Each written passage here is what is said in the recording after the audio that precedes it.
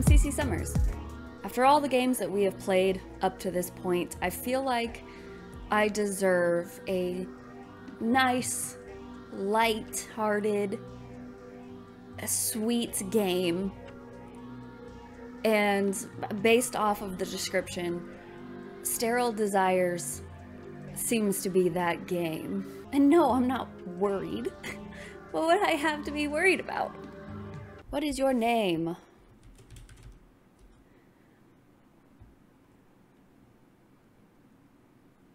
Thank you. You have a wonderful name, Cece. Thank you. It's been used by a lot of murderers. The voice continued to talk to you, but everything they said was a blur. You tried to focus, but your mind had strayed. Huh?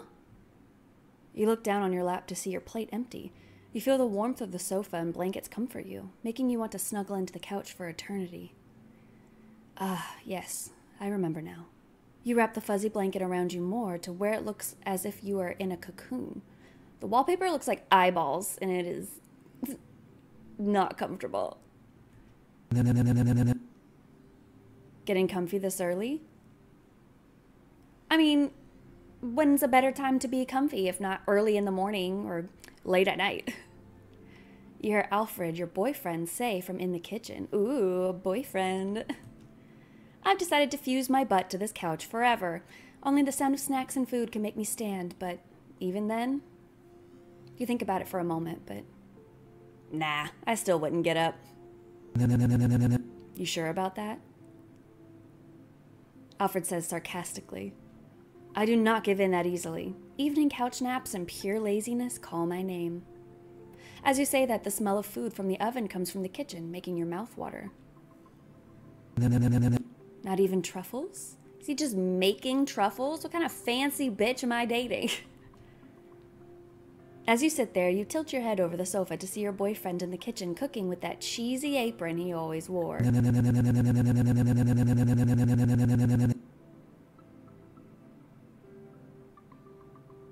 I'm not enjoying that noise. I offer more blankets and can't promise warm cuddles along with the trade, but cuddles nonetheless. Alfred winks towards you, holding up the freshly baked truffles. Your trade is very tempting. I accept your bountiful trade. Alfred smiles and chuckles towards your words. I'm somewhat of a good bargainer. You laugh at his words. Alfred always knows how to make you smile. It's nice, since the job you work doesn't bring any happy faces. Am I at the DMV? Whenever you are having a rough day, he always knows how to brighten your mood. Just like the home date and cooked meal he surprised you with after work today. The murders in this city have gotten out of proportion these recent years, and it was hard for you to keep up. It takes a toll on you, mentally and physically, and you are exhausted. Reoccurring nightmares of those cases haunt you. Oh, are we like a cop? Coming home to him is always a huge reliever from work. As time went on, you thought about quitting your gloomy job. You want to be happy. And maybe it's time to throw in the towel on the case. You can't keep holding on to the past. Honey, you hear Alfred from the distance. He then walks up with baked goods on a beautiful silver tray for you alongside a bouquet. Dark chocolate truffles coming right up. I hate dark chocolate. Alfred places the tray on the coffee table in front of the couch. That's when you decided to unwrap yourself quickly, to not let heat escape, for him to hop in the blanket ball you tightly wrapped yourself in. Alfred cuddles you after you unwrap the blanket, and you trap him in the blanket cocoon with you. Don't expect there to be leftovers. Alfred chuckles at your response. I can always just make more. You extend your hand out of the blanket quickly to grab a truffle and pop it in your mouth. Alfred always knew how to bake food just right. I'm lucky that I got my personal chef, you say, leaning on his shoulder, giggling. I can always teach you, although... He laughs and looks back to the kitchen. Remember when I almost caught the whole apartment complex on fire? Yeah, probably not anytime soon at least. Maybe I'll stick to the microwave. Both of you laugh together and finish the truffles on the tray. He is always the hopeless romantic type going overboard for dates with gifts, flowers, and such. You did enjoy the meal, as he is a good cook after all. It was delish. You say jokingly as you nudge his arm. I made it with love. And sleeping pills, probably. He cooed jokingly. Snorting at his reply, both of you ended up laughing about it. Such a sweetheart. Sweet like candy. Chuckling, you then look towards him. Thank you, though, Alfred. I appreciate it. I'm glad. I know you had a rough day today. He smiles warmly towards you. Hopefully it's not too overboard? It is. You look around to see the romantic candles lit, lights dim, rose petals all over the place, and a huge bouquet for you. Very. Before Alfred can say anything, you hold Alfred's hand, and he holds you in his arms, chuckling. It's perfect. I couldn't ask for anything better. He smiles at your response, and then gets up from the blanket bundle. You question Alfred. There's one more thing I wanted to show you, actually. Are you the murderer I've been chasing this whole time? Alfred then extends his hand out to you. Even though you're toasty in the blankets, you decide to emerge from your blanket cocoon. You smile and chuckle, curious what else he had planned for tonight. You then take his hand and sit up with his help. Alfred holds your hand and walks you to the balcony.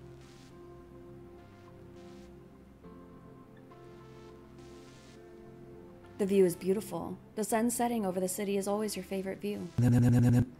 Beautiful, isn't it? Very. You smile at his response and lean on the rail, admiring the sky.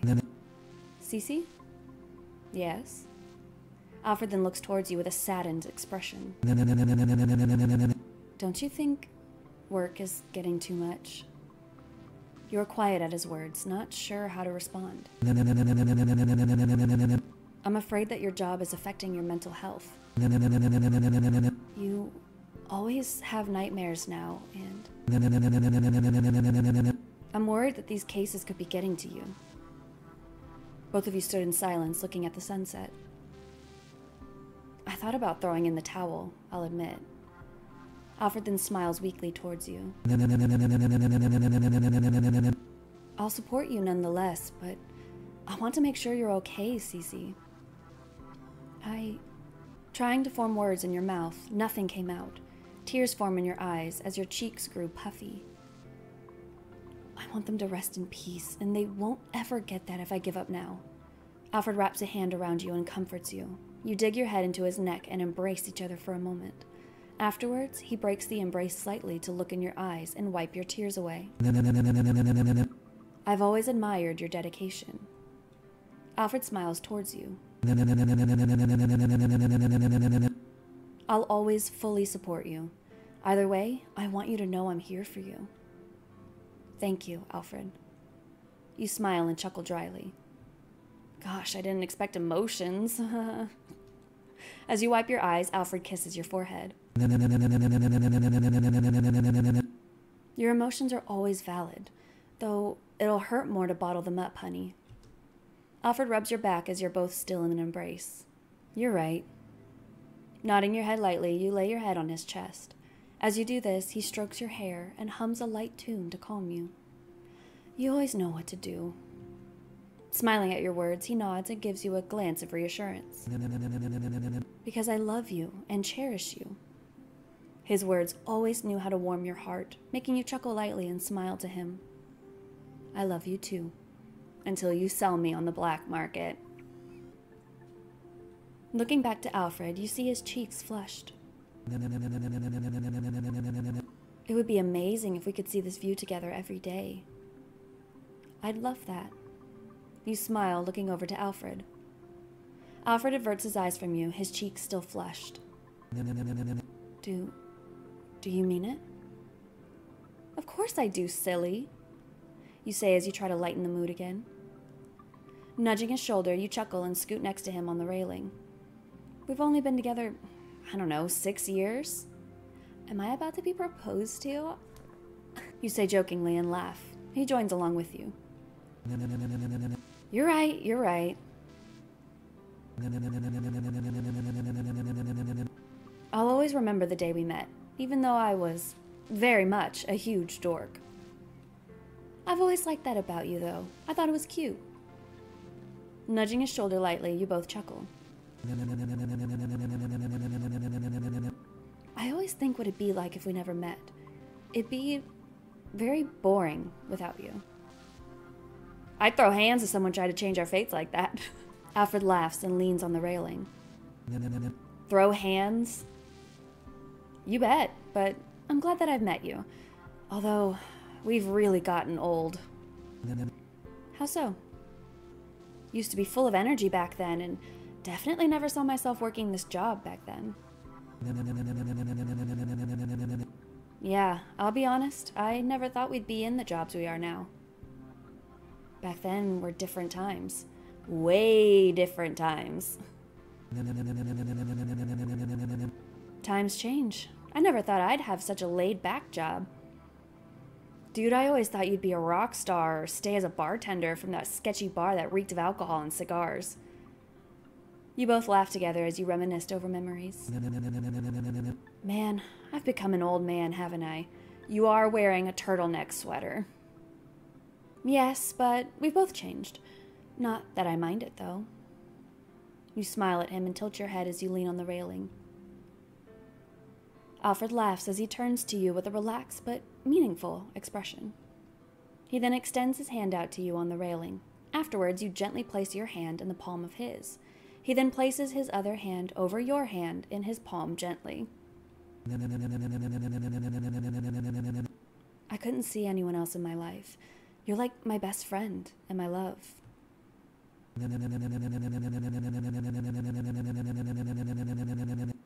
You're the person I can count on, the love of my life. You're my one and only, my everything.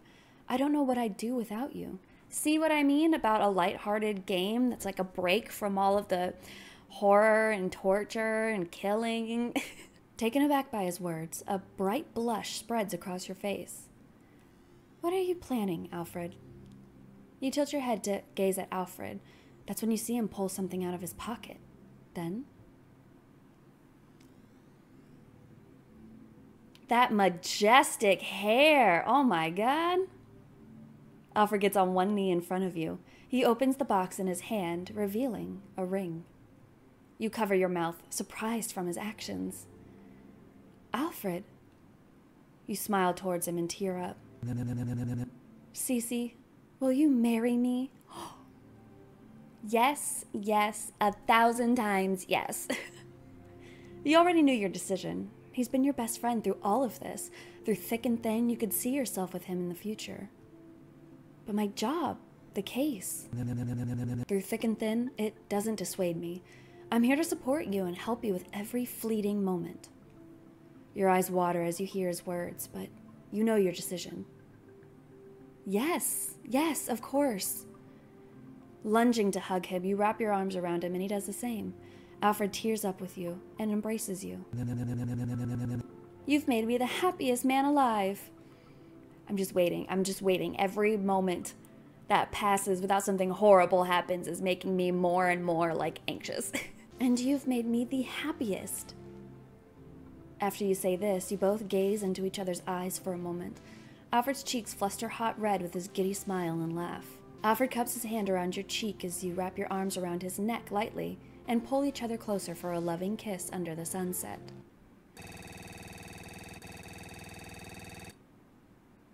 A viper you are, slithering your way up from Beelzebub's lair to lay your cursed seed.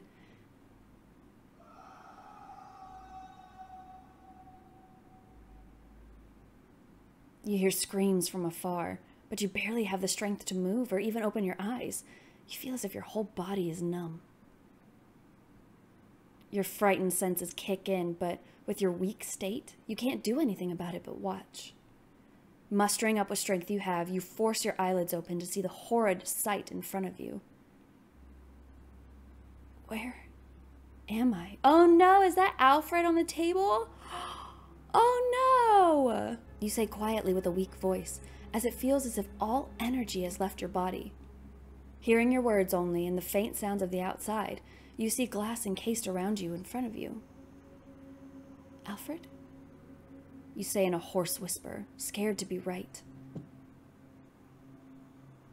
You try to move your body, seeing Alfred tied up in front of you, but your body fails to do so.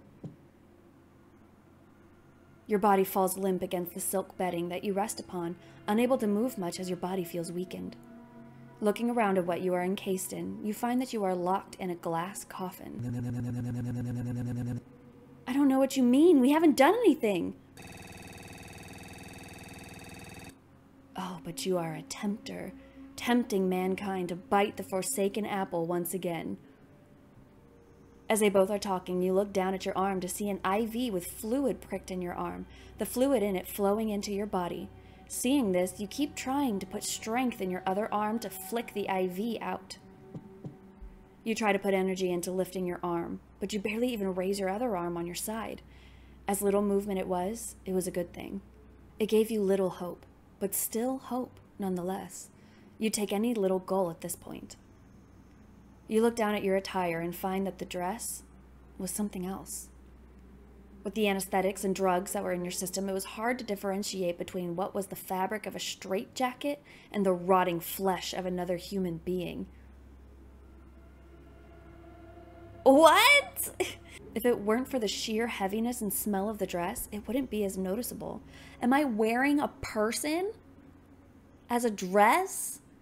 Kind of... Ugh. Seeing Alfred displayed in front of you, you are terrified of what would happen next, as these people dressed in surgical outfits beside Alfred didn't make you feel any better. I see through your charade. Even the devil was an angel in disguise. You see the unknown man hold up a hacksaw to Alfred's groin. Wait, no! The man then looks up to him slowly, tilting his head. Snakeskin regrows, does it not? Then what would be the point? Like, if you're under the assumption that he's evil and his little wing-wang would grow back, then what's the point of even cutting off in the first place? It's not very righteous to torture people just for the sake of torturing them. Stop! Leave him alone! You scream before the man could push the hacksaw down onto Alfred. The man pauses and hands his weapon off to his accomplices behind him, afterwards turning towards you. Ah, you're awake, my doll. Oh, God. Not another person that wants to turn me into a living doll. Let her go.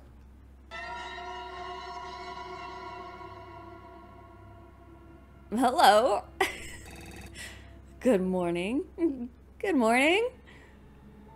From the lighting, you couldn't see his face well, but taken aback from him, you shudder. Don't kill him. Oh, but my dear, I won't kill him. Confused by the man's words, he continues. I won't give him that satisfaction.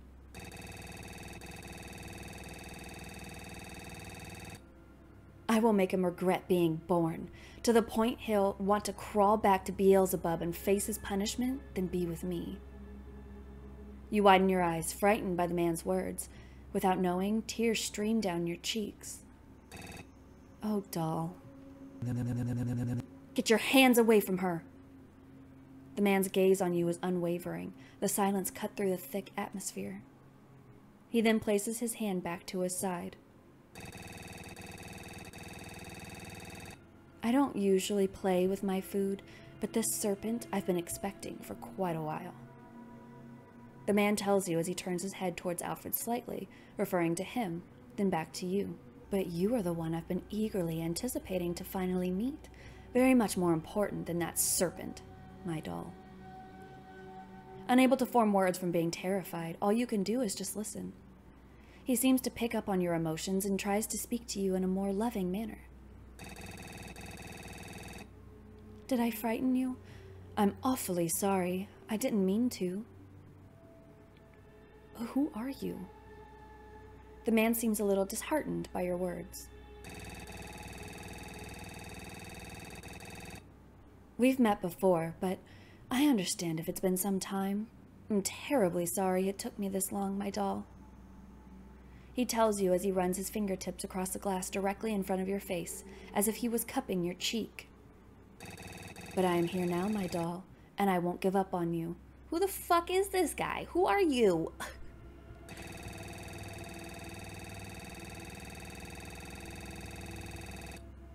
I know you must be eager like I am to consummate our love. I'm really not. I am really not.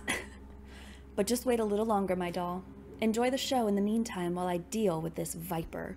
Is this the serial killer that we've been chasing? Is that why?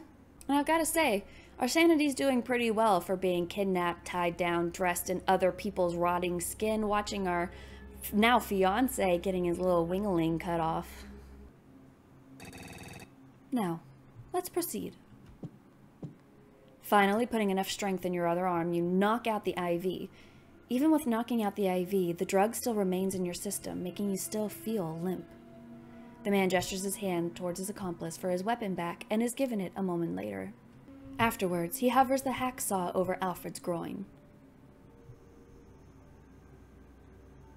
I don't want to see that. I don't want to see that. And we got to be thinking long haul, right? Like, our sanity is going to plummet if we watch this. And then we'll die. I mean, we're gonna die no matter what, but no thank you. No thanks. Thanks, but no thanks. You decide to shut your eyes, being unable to stomach the scene unfolding in front of you. Your wretched seed must be dealt with. We don't need any more nefarious monsters like you walking amongst us. Wait, no!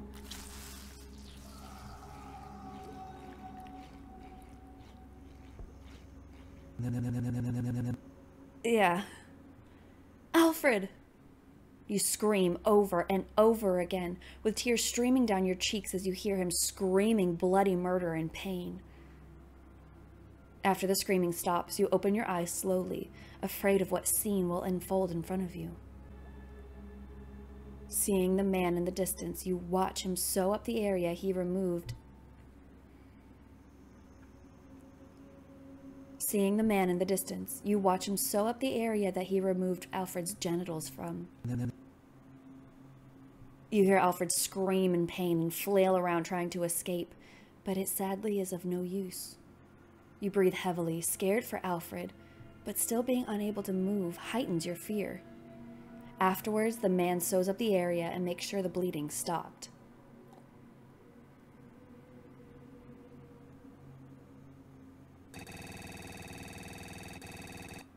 Serpents speak with forked tongues. It is best that is seen taken care of. The man approaches Alfred with the hacksaw. Get away from me, you monster! I'm simply doing you a favor, the man says as he readjusts his gloves before standing beside Alfred once more. So, again, this is a situation where it's like, I seem to be wanting to prolong my death for as long as possible. So we're not gonna, you're good. You got this. I don't need to supervise this. Oh. Alfred tries to speak, but is unable to as the man had a tight grip on his tongue. Stop! I would say this wouldn't be painful, Mr. Ledger, but that would be a lie. Painful, but effective process, I would say.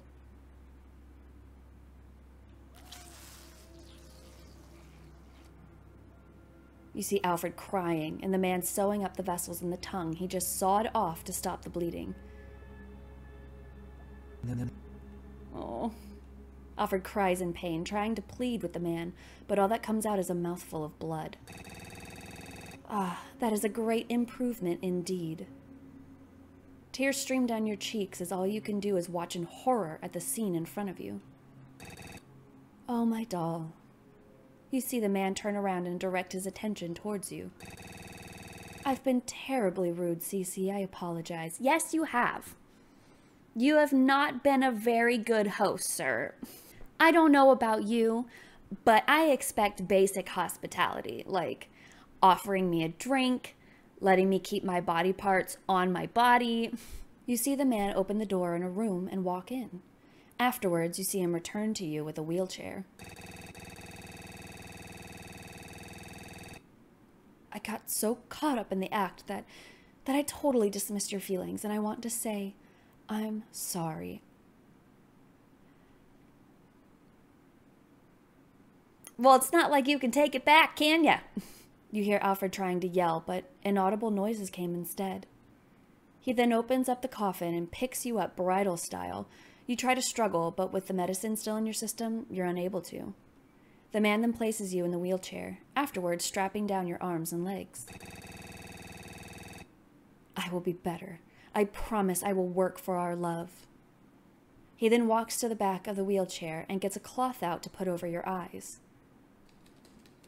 After he ties the blindfold on your head, the man proceeds to roll you down the hallway. I understand. Don't worry, my doll. I didn't take into account that this might have been a unruly sight for you. Unruly. Yep. Yep. That's the correct word for sure. He says as he pushes you in the wheelchair. While he's talking, you try to struggle to get free. Most of my works might not quite be to your tastes, but I will remove all of it from your sights. There we go. That's some of that hospitality I was talking about. I want you to be comfortable here. Now, there's still a lot that needs to be cleansed, but it's something that can be done. Anything for you can be achieved, my doll. Why don't you go ahead and put my fiancé's wingling and tongue back in his head? You then feel the wheelchair turn, as if entering a room. You should feel more comfortable here, my doll. You hear his hand let go of the wheelchair and adjust the wheelchair to keep it in place. I must go finish dealing with the viper, but I will be back right after. You then feel the palm of the man's hand cup your cheek, his index finger lightly brushing the stray hairs away from your face. I know you must be scared being alone, but after this, I will be by your side for eternity. Yay! Yep, yay, that's what I want. Now be good for me, my doll, and I'll treat you to a special surprise after I get back. Oh.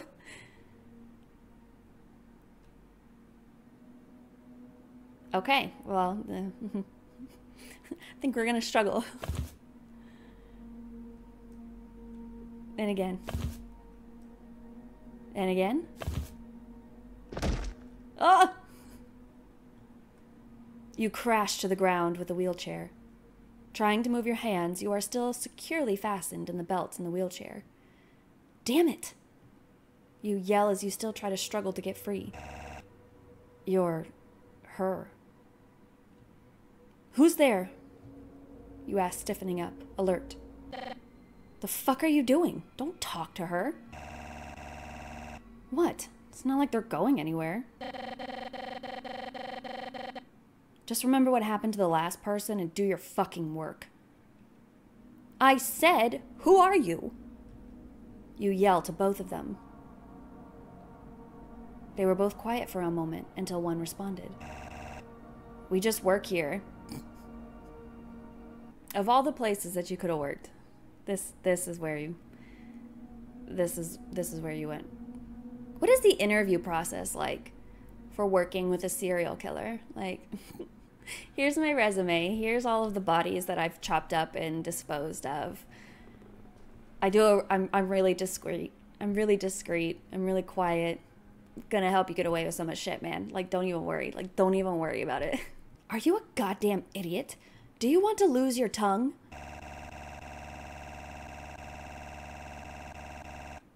Just striking up conversation because everyone else has their head too far up their ass to actually hold a decent conversation. The man yells to the other person. Fine then. Don't come crawling to me when you get caught, you traitorous embarrassment. You hear the other person grunt, walking further away in the room. The tension was unsettling. What is this place? Afraid that's something I can't say. Can you help me then? I promise I won't tell. Just please, let me go. That'd get me in a lot of trouble. Why should I trust someone who will turn me in? Why would I turn you in? Before the person could respond, the person in the back laughed. Listen, you tell the unknown person trying to convince them. I will do whatever I can to help you from my standpoint. And how should I believe you? You ponder their question for a moment before responding. I won't look at your faces if you let me go. Promise. You hear them grumble and pace around the room for a moment before walking closer to you.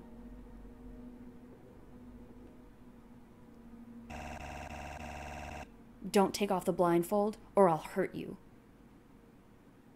Man, they are not good at their jobs, are they? You nod in compliance to them. The unknown person yanks you up by the shirt to stand up.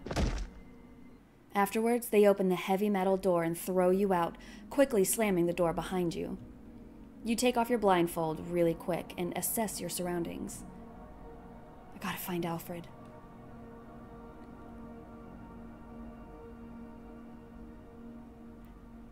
Is that just meat hooks full of torsos?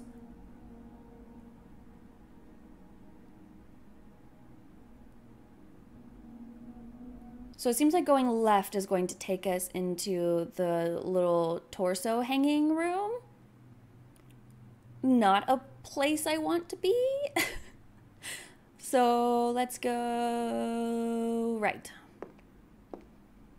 As you're going to turn right, you see two people walking down the hall dressed in a similar fashion to the man and his accomplice from earlier. Too dangerous to go that way. You think to yourself as you back up to hide from the unknown people that lurk the hallways. Trying to see their faces, your vision is still too blurry, making you unable to identify or remember any certain facial features. Must be from the medicine. You ponder for a split moment, shaking your head. I need to think quick. So I guess straight then? Because I don't want to go to the torso hanging room. I really don't.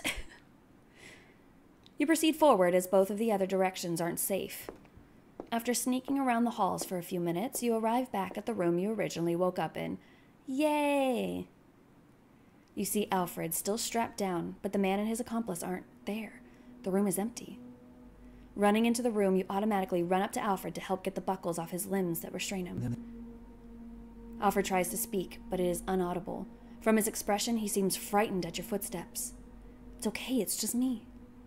You whisper to him with a weak smile, walking in his eye view. After you do this, he calms down a little bit, but Alfred appears to still be very shaken up.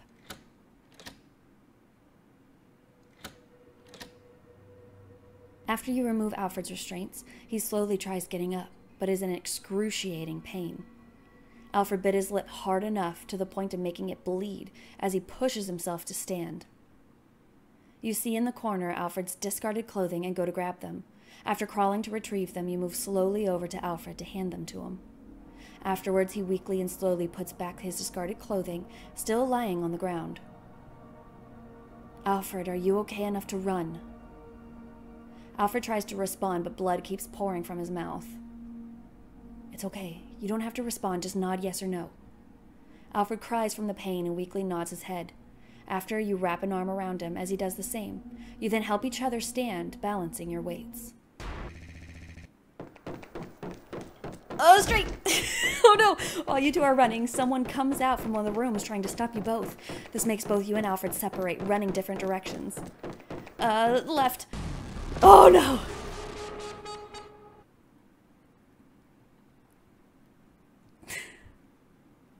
Left was not correct. Okay, go straight. And then go right.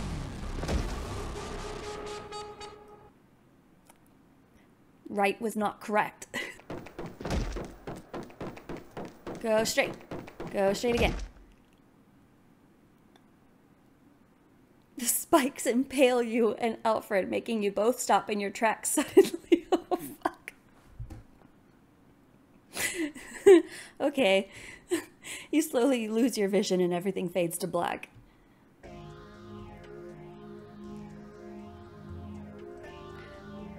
Straight was not correct. There is no correct. We're just fucked. Okay, straight and then right. Left into the meat locker. Ugh. You sprint left and push objects that are in your path away. Trying to listen to where Alfred is, the person behind you chasing made it hard to figure out. As you sprint, you cut through an open cooler room filled with hanging, gutted bodies. Get back here, bitch. You push the hanging bodies out of your path as the person yelling behind you getting closer and going back into another hallway. Straight again? Nope, right. Spikes. Fuck. Left? Yep, they're still there. Where do I go? You dart to the right and continue towards the direction Alfred had run. Unable to think, you keep turning corners trying to flee from the madmen behind you until you and Alfred run into each other. As you both run into each other, you stop for a moment and turn to the room you both stood in front of for a moment to see a horrid sight.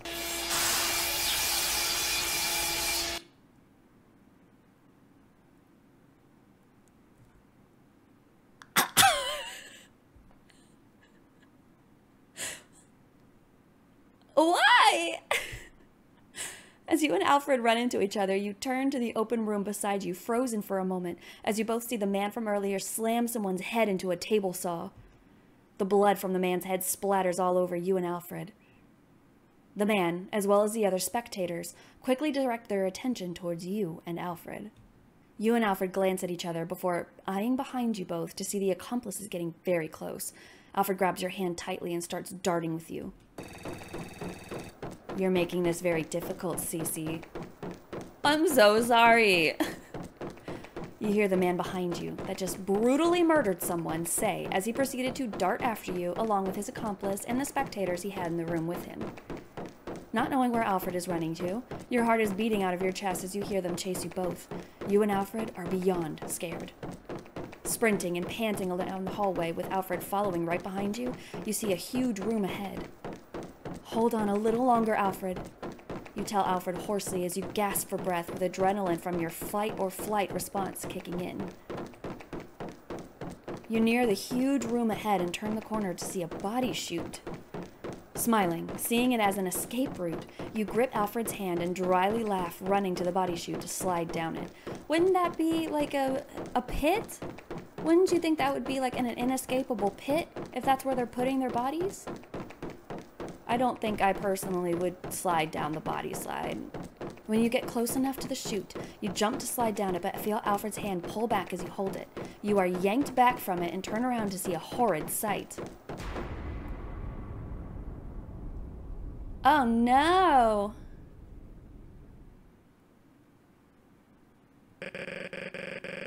You're a slippery little fucker, ain't you? You hear the white-haired man yell. Well, shit, where's Aaron Yeager when you need him? You aren't leaving here. The black-haired man shouts towards you as they both hold Alfred back with great force.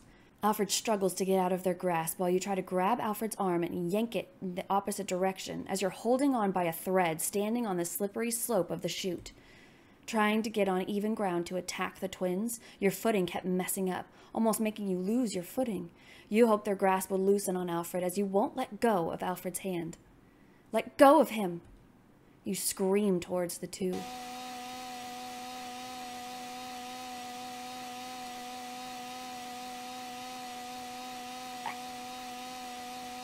I mean, that's one way to do it. You scream as you see the sight in front of you. Alfred cries and screams inaudible sounds.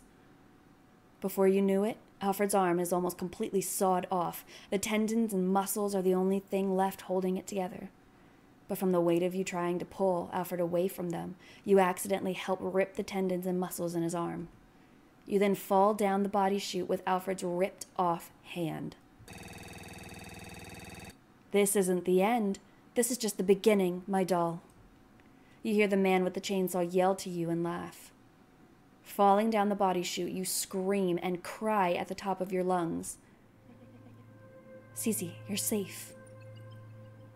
You hear the faint voice calling out for you, but you cover your ears as if you didn't hear it. Feeling as if your whole body is breaking into sweats, you start breathing heavier, but feel as if you can't catch your breath. No, no, no, no, no, no, no, no, no.